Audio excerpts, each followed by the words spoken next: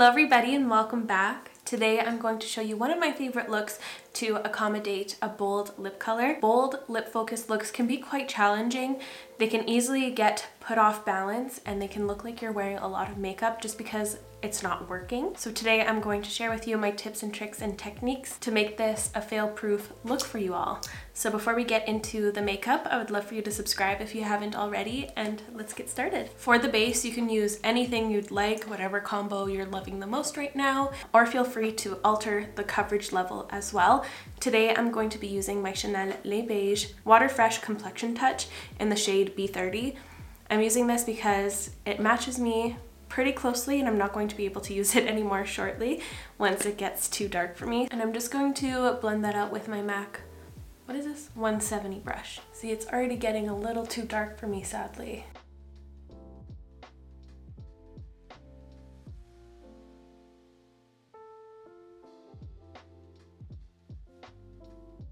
My skin is so angry with me this period around.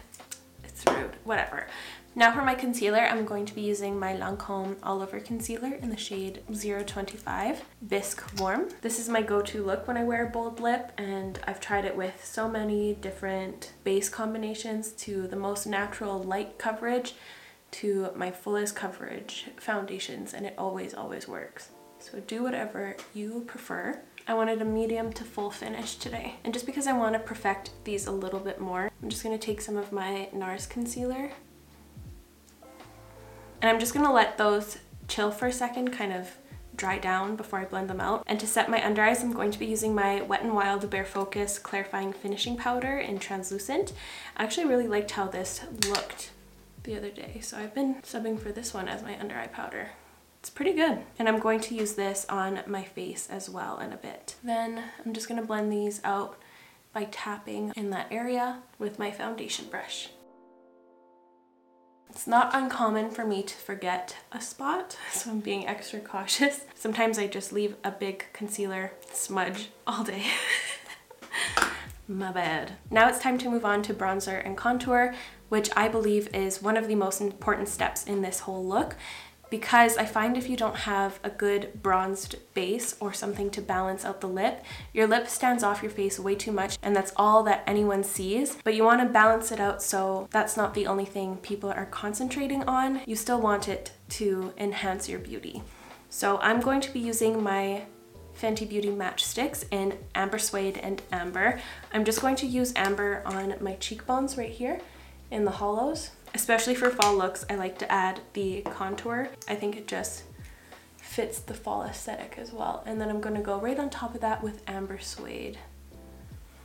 And I'm going to carry that onto my forehead, a little on my nose if that's what you like, and just a little bit on my chin. Because I like the more natural placements, you don't have to do that if you don't like it. And then I'm going to start blending what's on my forehead first. And this is my Moda fan brush. And I'm just hitting the areas where I just have that bronzer down first, because I don't want to carry this amber shade everywhere. I want to keep that cool tone right here. And when it comes to this area, I'm going to start blending out by tapping just to keep that placement. And then I'm going to start blending it backwards because I don't want it to carry too much in the center of my face. A little bit is okay, but most of it you want in this area. Now for highlighter, you can use whatever one you like. Today I'm going for the Daniel Sandler Watercolor Liquid Cheek Color in the shade Elegance. This is a highlighting shade. And these are really fun because they're super liquidy. So they feel super thin, but they add a gorgeous dewy highlight without feeling wet. So I'm just going to take a little bit of that on my fingertip. And I like to bring that highlight up in this area too. I think it's just really pretty when the light catches it.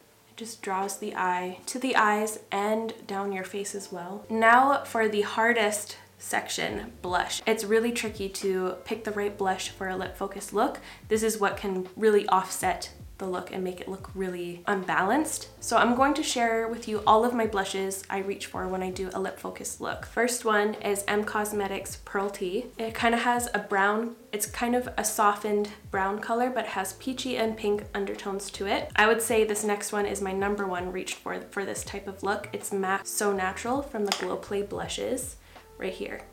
It's one of those tones that can kind of pull differently depending on the colors you pair it with, but really good one to turn back on. Next is Glossier Dusk, which is a great one for the fall time, especially with those warmer lip colors. It's a bit more saturated, but it still has that kind of softened brown peachy undertones. Now I have some pink versions as well. One of them is Heliotrope from Rose Inc.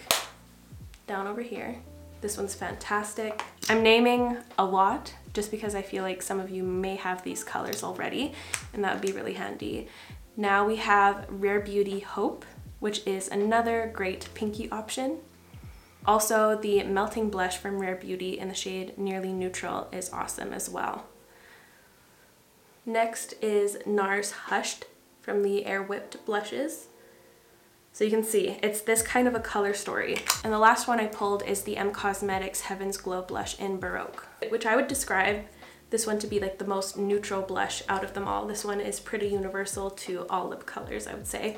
It's just a very soft kind of tan shade. So whenever I get to the blush step, I swatch the blushes that I think are going to work with the lip color I'm going to be wearing that day. So I do have a couple options in the lip department. I pulled out these three. So the next step I do is I swatch the lip colors next to all of these, and then my eye will kind of gravitate towards the one that works the best. So this is the Nars Power Matte Lipstick in Mogador. So since this one is kind of a rusty color, this one's going to work well with these types of colors, the ones that have a little bit of a brown tinge to them. Pink is going to clash because it has more of an orange undertone. It's not going to work. This next color is Armani Lip Maestro in the shade 531, and this is kind of a dusty rose mauvey shade, which this one's going to pair best with the ones that have pinky undertones, and this M Cosmetics blush as well. I'll sheer it out a little bit so you can see it closer. See, it just works with the pinkier colors. And then the last example I have is Rare Beauty Wise, and this is kind of like a neutrally brown lipstick color. And I would say this lipstick color is kind of unique because you can see that it kind of suits the pinks and the brownie colors. It's kind of like that perfect balanced color because it is a neutral. So hopefully that helps. Now I have to pick which lipstick I want to wear. Give me a sec. I've decided to go with the Armani lip color. So which one does my heart want? Looking at these swatches now, I believe that this lip color looks the best with Heliotrope from Rose Inc. They could all work, but I feel like those ones have a very similar undertone. So I'm gonna go for that. And you guys know I love to over apply blush, but I'm going to refrain from doing so because I don't want this step to overpower everything. I just want it to complement everything else we have going on. And last step for the base is revisiting my powder. Again, I'm using the Wet n Wild one, and I'm just going to use this to set the center of my face. And here is the base all complete. Now I'm just going to quickly prime my eyes and do my brows off camera, so please enjoy the brow intermission.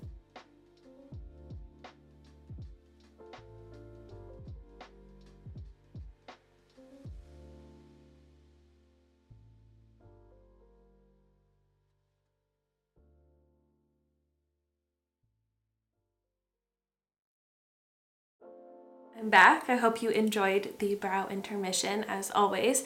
So now I wanted to touch on my favorite eyeshadow palettes for this type of look. So if I'm doing a fall look and I have a warm lipstick in mind, I love reaching for the Patrick Ta palette. I usually create something using these three shades here, or a little bit of this one if I want to warm it up even more. I would have used this palette if I went for this Nars option I was talking about earlier. You can see there that they just complement each other beautifully because they're in that warm category. But an easy fallback, this is the foolproof way to achieve a look that's going to suit any lip color under the sun. They're just perfectly neutral palettes. These are my favorites. So we have the M Cosmetics Rodin palette, perfect neutrals that will suit warm, neutral, and cool lip colors. Same goes for this Kevyn Aucoin palette. This is the contour eyeshadow palette in light. And my number one favorite is the Charlotte Tilbury, the Super Nudes Easy Eye Palette. But today I think I'm going to go for the Kevyn Aucoin one. I'm just going to take my setting powder with a fluffy brush and I'm going to set my eye primer right under my eyebrow. And I'm setting this just so that we get an easy diffused eye look. It's very, very quick when you do this. With the same brush, I'm going to dip into this shade right here in the middle. And this is going to be a super quick, easy eye. I'm putting this in the crease, making sure to diffuse it. This is just going to define our eyes. We're not going to be adding too many details. I just want it to be nice and soft. And with a softer brush or a more flat brush, I have soft on the mind, I'm using my 235 from Smith with that same color. I'm taking a more concentrated amount though, and I'm going to pack this and pat it onto my lid.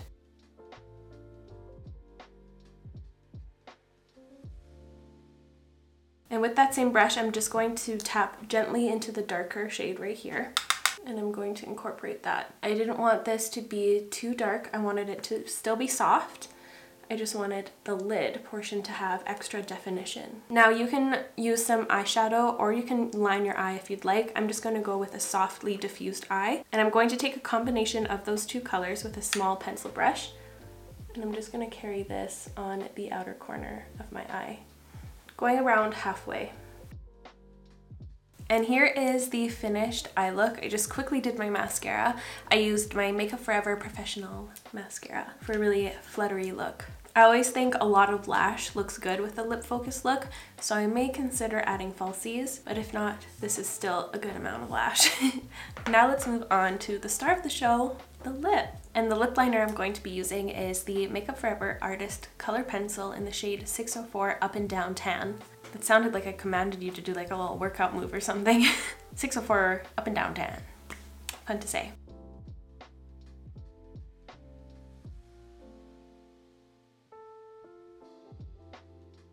And final step, Armani Lip Maestro in the shade 531.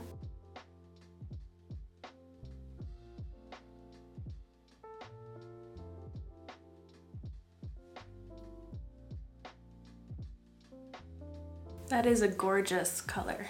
I love that. And here is the finished final makeup look. Let me know what you guys think in the comments down below. But this is my favorite way to accommodate a bold lip if I feel like wearing a full face of makeup. I do have a version where it's a bit softer on the rest of the face, but let me know if you'd like to see that as well, because I would love to do that for you. But that is all from me today, you guys. Thank you so much for watching. I really hope today's video was helpful. And if you found that it was, please give this video a like. It would help me out so very much. And I'll make sure to link all of the products I used in today's video in the description down below. So feel free to check that out, and I will see you in the next one. Bye guys!